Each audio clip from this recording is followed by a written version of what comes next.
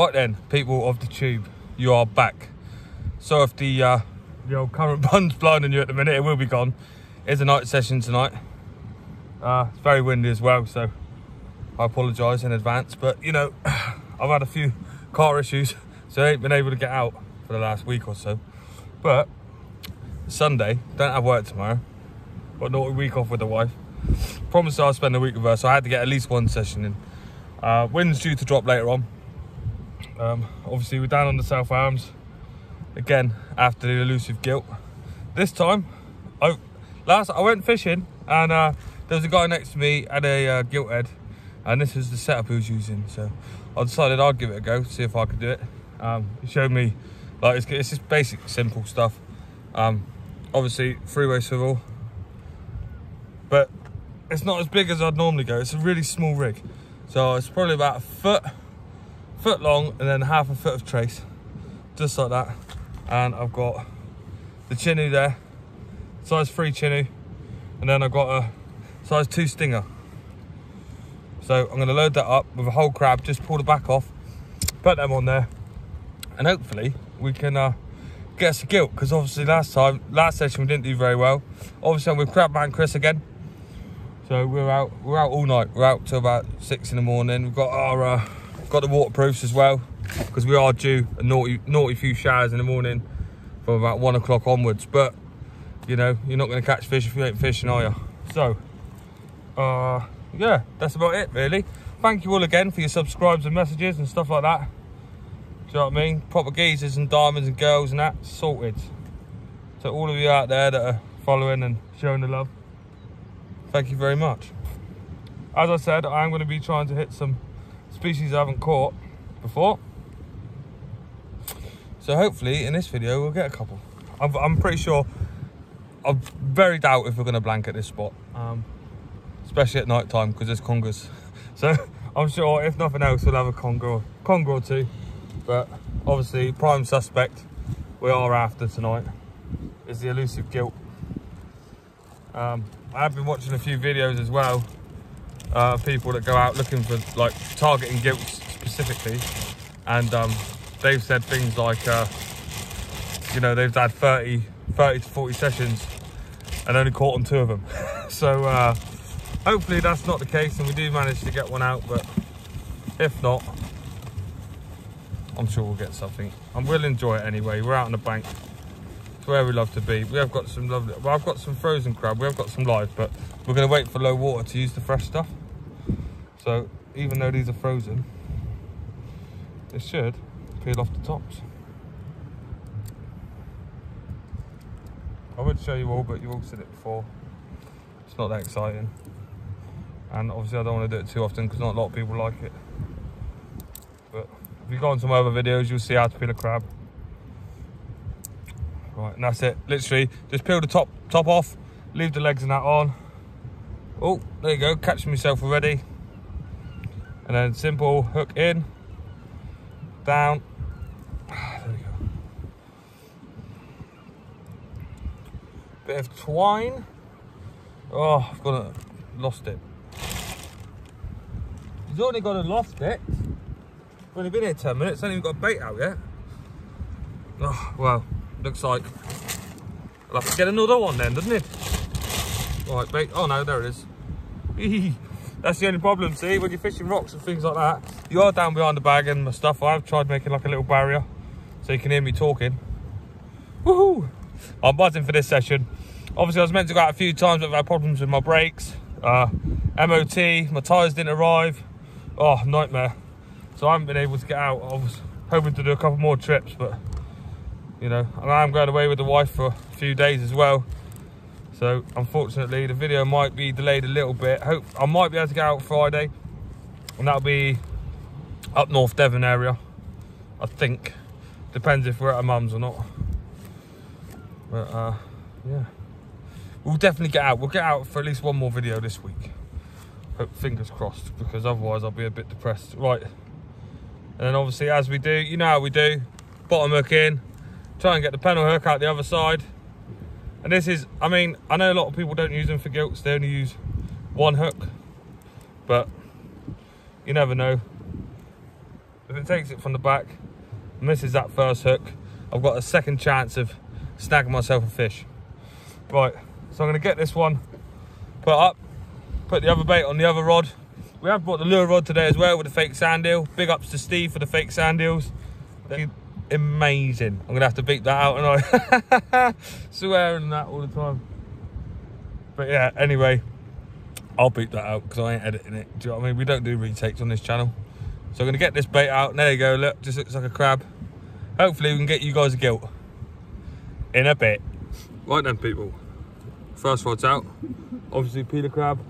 I've got the ratchet set because there's a chance of some really big fish here. So hopefully we can pull one out. I was going to do the same rig, same bait. But nah, I've decided, you know, hopefully I do catch one. And if I do get a good bite on that bait, we will do both peeler crab baits. But I have also bought myself some razor. Got some fresh razor and some frozen razor. So we're going to bind it. We're going to sort of put half and half, half frozen, half fresh. Get that bound up. I'm going to fish this on the pulley panel because you do get a lot of bass around this area. It's going to be a big bait as well, so hopefully a big gilt or a big bass will smash it. Obviously it will be dark soon. You can see the sun there just about to set beyond my ass. Right, something a little bit different. I'm going to hit this one right out into the tide line. The other one I've got just in front of the tide line. It's where we are. There's a big tidal push and there's a couple of anglers just left of us. So, you know, I don't want to be taking the mick too much. So I'm going to put a 7 on. I'm going to hit it into the channel and hopefully it gets us a fish. Obviously this one's a lot longer. This is one of my old school pulleys. Hook choice, I've gone for the same. The size, I think it's size 3 chinu and a size 1 stinger. And that there is really just to sit in the back, keep the bait straight. And just in case a fish hits the back, at least I've got a chance to catch it rather than fishing 2 really big hooks and just making it just look too much. You know, obviously this hook here is not huge, so anything over the like two pound mark will get that in its mouth easy. I mean, I've used these hooks and caught, you've seen anyway on my channel, you know, caught bass that's smaller than the bait. So that's that. So with this one, some free bit of razor. The razor does stink, guys, and I like it when it's frozen because it peels out the shell really nicely, and you can get a really good wrap on it. You'll find once you've frozen them, and if you defrost them, they go not as firm as they used to be. Oh, well, there you go. Let Chris's rod's on one. Chris's rod's just folded in half. Go on, Bale, pick him up. He might have done you. Is it a rat? Keep reeling, boy, because he'll do ya. But there you go, look. Live action. There's going to be a fish for the camera already, please. Right, I'm going to get this one wrapped up. And I'll bring it back. Well, I'm going to get Chris to bring it over this time. But I've got to keep an eye on my rod because he's using crab as well. We might have been using lug, actually. We've got some fresh lug too. We've got all the baits tonight. So... oh, we lost it. Right, we lost that one. Well, hopefully we get a few because we've been here only 10 minutes and he's already had a really good bite, so. Right. I was going to say bring you back then, but I'm not going to help him because he doesn't need my help. Right, that's it. Whip, whip, whip.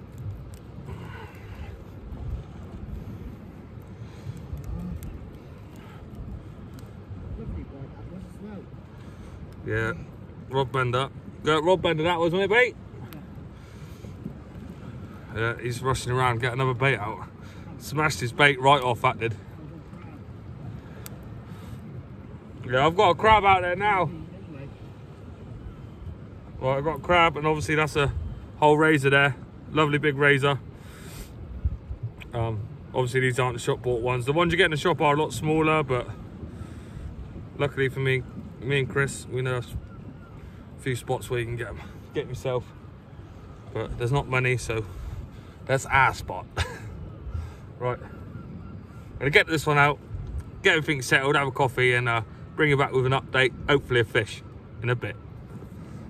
Absolute, look at that, the patterns on them. Oh, there we go, absolute beast.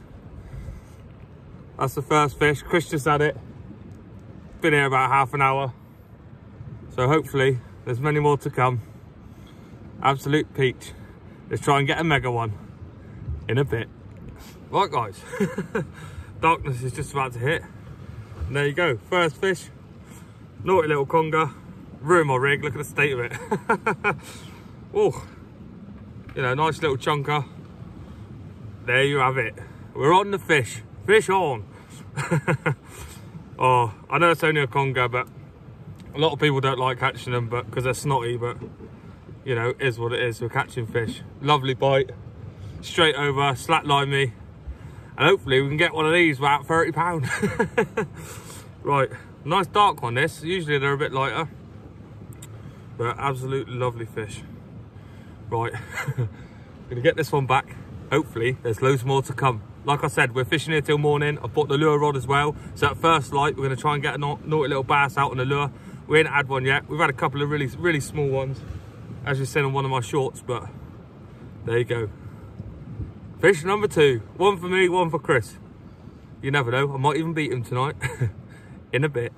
Right guys, obviously it's getting a bit darker now, so we are going to get a little bit hindered by the smaller congers, but you never know, we might get a bigger one. That one come on the crab bait, which I'll put out for either a gilt or a bass, but I've got a sand eel and squid wrap out there at the minute as well. And that's that was what I was expecting to get it on, really, because we usually use fish baits for them, but you know, they will take anything. I mean, they are scavengers, so hopefully the next big one comes on the fish bait, but you never know. You never know what you're going to catch here. There's lots of species of fish here, and there is a good chance of a really good fish. So obviously we're not blanking. We're not blanking in this video, which is a bonus. Chrissy's just over to my right there, down in the corner. A little bit further away. We space ourselves out because we are using 4 rods, and the tide can start to rip through here quite well. So the last thing we want is pitch black, 1 o'clock in the morning, one of us to get a fish and then all the rods to get tangled, because that would be a nightmare. But leads are holding really well. Fingers crossed, and had a lot of weed. But yeah, obviously, thank you all again for the messages and that, private ones on like Messenger and things like that. Much appreciated. Dave Brown, proper geezer. He's been messaging me quite a lot with some good support and that, and I think we're going to get some fishing in north of Cornwall we live, so hopefully we'll get a good session in with him as well, get him on the camera. He knows a few good spots, so that's what it's about, isn't it? Getting out, enjoying the bank with a few people. Obviously I can't, you know, if people want to go fishing with me, that's fine, you know, I'll always welcome to a session and stuff, but obviously I've got quite a lot with work and like getting my own sessions in for YouTube and stuff, you know, it's quite tight, so I can't give like a timestamp on it, but more than welcome to join anyone whenever I'm in their ends. I think there's a few people having a social up Pool Way. If I can get my car back working properly and like trust it to drive that far, I'll head up there on the weekend and try and get out with them. But other than that, it will just be like localish marks within driving range, you know, so if I do break down or whatever, I've got my wife to pick me up, because she's an absolute legend. Right, I'm going to get back to the fishing now. Hopefully I'll bring you back with a fish. In fact, I'll probably definitely bring you back with a fish. That's how confident I am tonight. Right, in a bit. Well guys, I don't know how to explain to you. Watch this happen. I was baiting up with my other rod. The other rod's just bent over, doubled over into 2. Oh my God, I've hooked into a fish. I've never hit a fish like that in my life. I'm still shaking. Oh, literally, I got it halfway in and don't come off. So I've upgraded my hooks now. I've put 2 bigger hooks on. Wow. Is the light? Oh, my light's not very good. There we go. Got some better light. But yeah, I can't believe it. I mean, that rod, literally, I turned around, it was doubled over in 2. I'm pretty sure it wasn't a conger. I mean, if it was a mega conger. But when I hit into it, it was a bosh, bosh, bosh, bosh. I couldn't do anything with it. It just kept going and going and going. I gained a bit of line on it. Tunk, hook come out. Absolutely fuming. I'm pretty sure it got that top small pan of work, because there's no way that chinny would have come out. Shaking. Hopefully we get another fish. Obviously we're not going to get that one, because that one would have felt the hook and he's bolted. But I've never hit into something that big ever. I literally, it was thumping and thumping and thumping. Right, time to recollect, reevaluate, take some deep breaths, get that adrenaline down, because I'm shaking. Fingers crossed we land one of them. That'll be mega for the channel. Oh, I wish I had that on camera. That was a joke. I couldn't, the rod was going, it was gone. I don't even know what it is. And that's the mystery. That's the mystery of sea fishing. You never know what you're going to hook into, and that's the buzz. Right, I'm going to get back to it because I don't want to miss another one in a bit. Right, guys. Oh, species number 3. The good old dog fish. Not the one that gave me the big bite, but you know, it's all the fish, all the same. So that's 3 species now. We're definitely into the fish, so it's definitely worth coming down here for the night.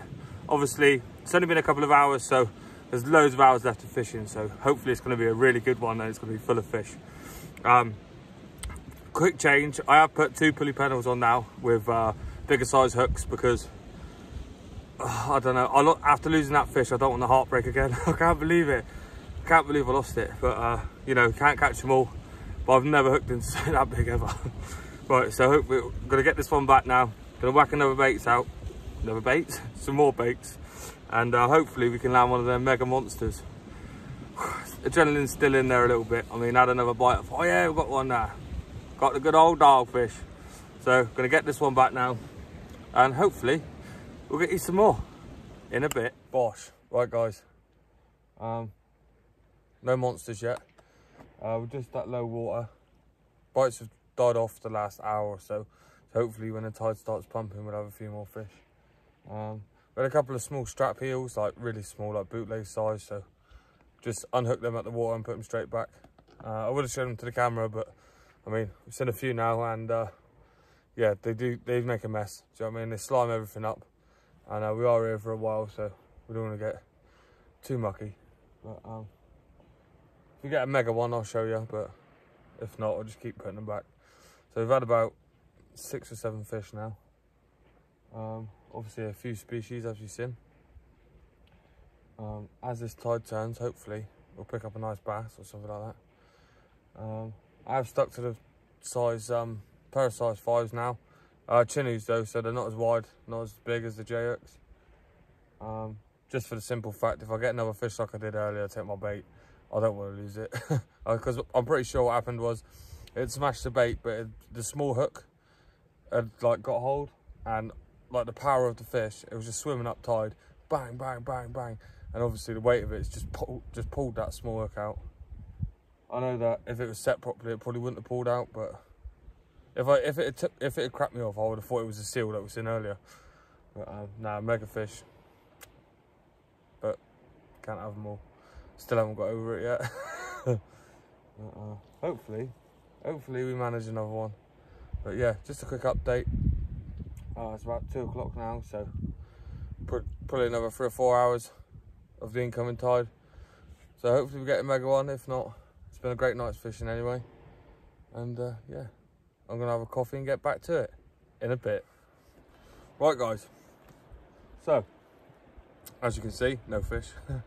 Yeah, bites have died off now. Haven't had any activity really for the last few hours. So we're gonna fish these last baits. Maybe leave them out for another half an hour. It has just started raining as well, so we're not gonna sit here and get really wet if we're not getting any bites. Obviously, I've learned a little bit today from fishing this mark. If I was to come back here again, I'd fish 3 hours over the up to the top and then 3 hours back down. After that, it's quite hard fishing. There's a lot of reef. There's big beds of weed that are really high. So obviously we're casting over them and reeling in, but if we were to hook a nice big fish, the probability of landing it would be very low, just for the fact that it'll get tangled up in the weed. And when I mean weed beds, I mean probably about 3 meters tall. So yeah, that's about that really. Yeah, so obviously we're going to fish these out. If we catch a fish, I'll throw it in at the end.